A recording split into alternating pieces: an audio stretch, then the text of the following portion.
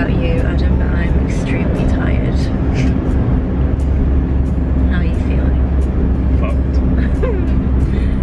So, there's a really awesome coffee stall that Arizal called Wandering, is it Wandering Espresso? Wandering Man. Wandering Man. Wandering Man. So, we are about to get a caffeine hit, which I need. So, I'll see you in a bit.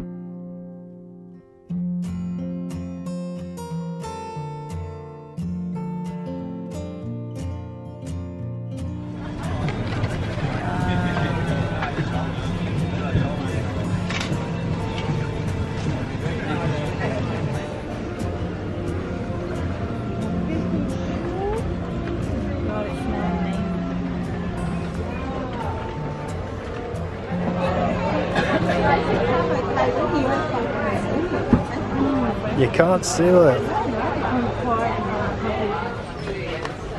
Nut milk bags. Thinking of getting one of these so I can make my own coconut cream. Pretty good.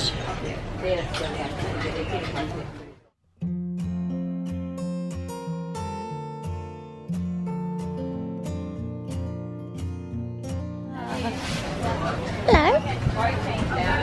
Who are you? Oh, you're beautiful.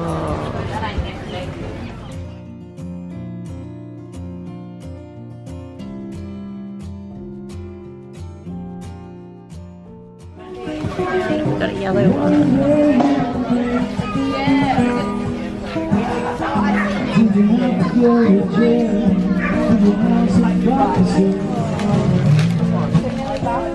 They smell like pure mud, like they're covered in mud.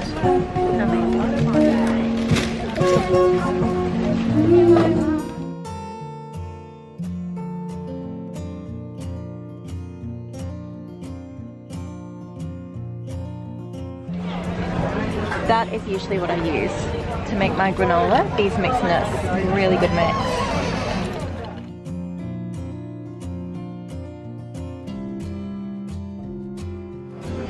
If you miss chocolate and you're trying to cut out sugar, this is an amazing alternative.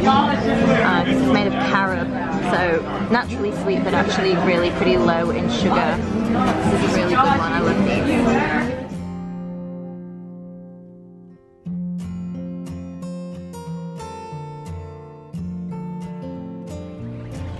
Have a look at our haul. This is hopefully everything for the week. Check it out.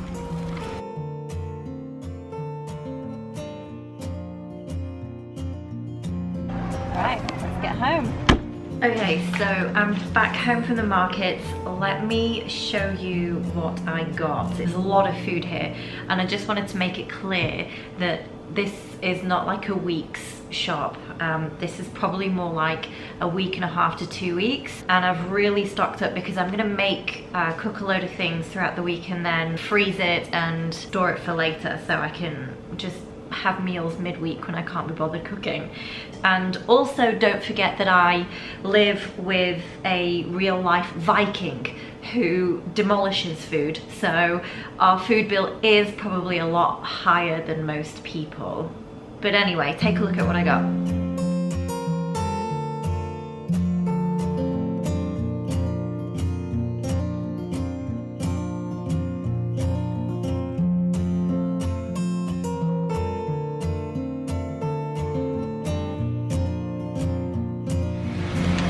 So we're now off to the gym, and I'm going to be training glutes as usual. I mean, what else do I train?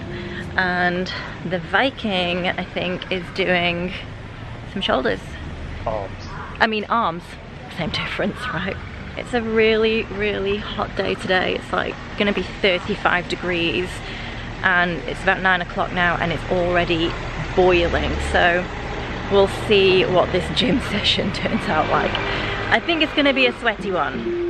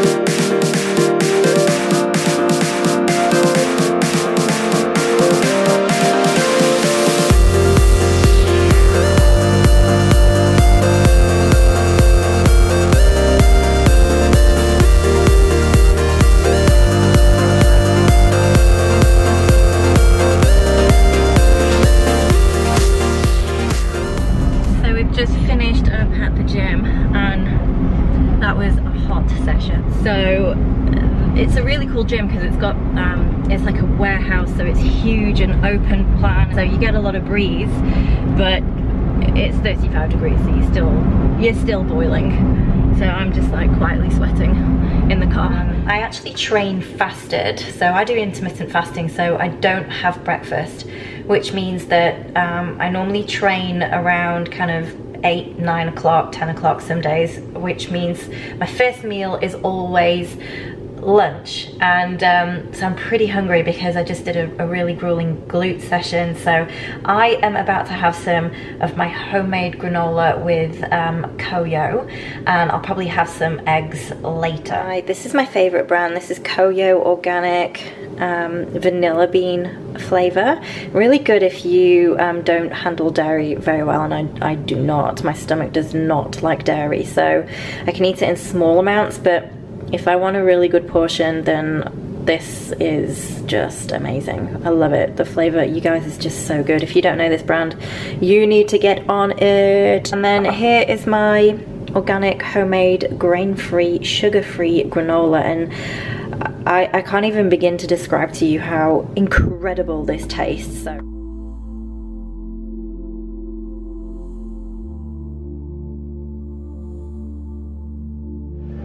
I got a question off one of my Instagram followers, and she was asking me how I program my workouts, and specifically, like, she was asking between compound and isolation exercises and how I choose what to do. It really depends on my goals at the time, firstly. So if I'm training for strength, or if I'm training kind of in competition prep, then it'll be different. What I like to do is always start with my heavier compound lifts. So of course I do all my glute activation and everything, but you know, you saw me do the hip thrusts, and then I moved on to any sort of kind of deadlift variation, whether it's a conventional or sumo or even stiff leg, which is what I did today, because that's when I feel like I've got my most of my energy and I feel strongest. And then I like to move on to my isolation exercises. So I'll do a mixture of things,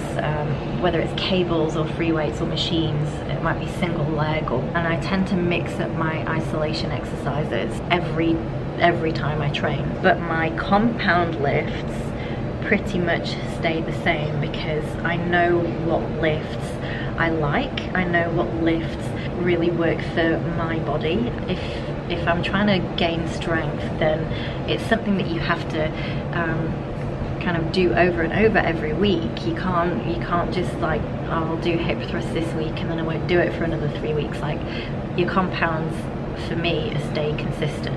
And so at the moment I'm working on my hip thrusts. I want to get to comfortably be able to do 100 kilos for 8 reps. So at the moment I'm on 90 kilos for 8 reps, and you know, I could go heavier, smash them out, probably do 100, but I'm a real stickler for form, and I don't care how heavy I lift necessarily. It's more about quality over quantity. I want to make sure that I'm really contracting my muscles and I'm really feeling them work, because otherwise there's no point. Like, when you go to train, you've got to leave your ego at the door, and that's what I try to do with my compound lifts. So, you know, you'll see girls doing like crazy weights with the hip thrusts, and you know, it's a bit of fun, and why not? But for me, that just doesn't work. So hip thrusts every time. If I'm training glutes, I do hip thrusts.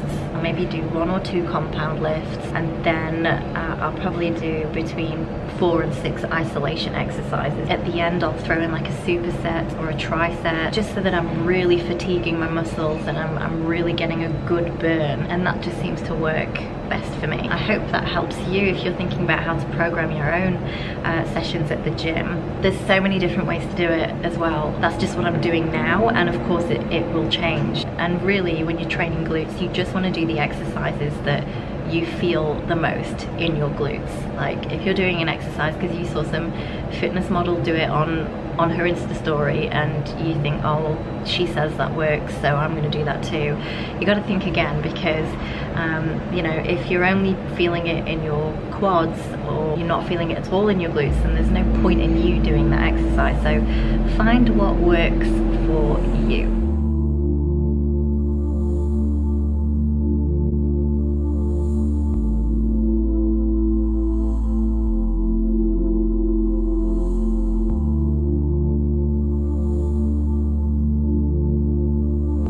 What we do every single day without fail, to get out in nature, even if it's just for 10 minutes, and it's made such a huge difference to our lives, really, in terms of like mood and stress levels and just feeling grounded. And it's really important when you work for yourself, you end up like not taking any time off, and you know, it's hard to kind of switch off. And so I can, like, I don't know what you guys are like, but I can literally just sit by my computer and just do it solidly without even taking a breath. Like, I'll forget to eat. So it's a really nice way to just get grounded again and just come out and get some fresh air. It makes such a difference, such a huge difference, guys. You've got to do it. You've got to start doing it.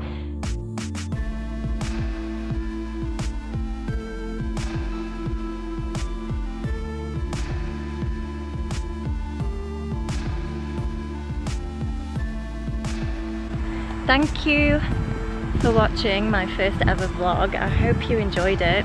We're going to finish our walk now and enjoy the sunset. And if you liked it, please subscribe and give it the thumbs up. And if there's anything at all that you want to see more of, if it's like more workouts or more stuff on diet or mindset, please put them in the comments below.